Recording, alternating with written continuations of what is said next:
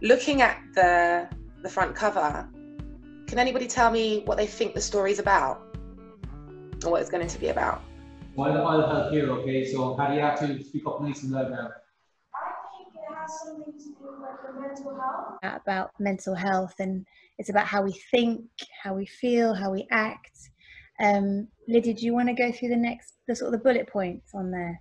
Yeah, so we're going to talk about what really sort of constitutes good mental health, and what good mental health is feeling happy and positive about yourself instead of sad and negative, feeling the enjoyment of life instead of the displeasure of life, learning well, so like really enjoying your learning, having a healthy relationship with your family and your friends, learning how to manage your emotions, your sad, your worried, your angry feelings, just learning how to manage those, and learning how to bounce back even though you feel like you've been knocked down.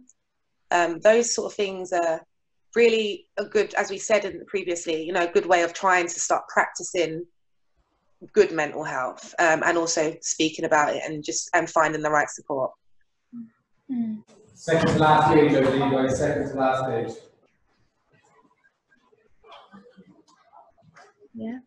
All good. Brilliant. And then what we'd like you to do in the sort of remaining time, we've got, what's the time now? We've got till 10:40 now, so we'll give you sort of like 5 or 6 minutes to draw something positive in that then you guys can share with us.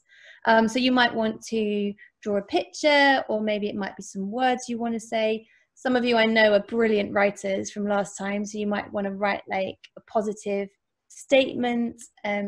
Just let your creative juices flow, and then yeah, we'll sort of allow you to get on with that, and then we'll come back in 5 minutes and see what you've done, and you can share it with us. I'm not sharing the screen. You're typing on my screen before I can see you. This is like good. It's tiny. I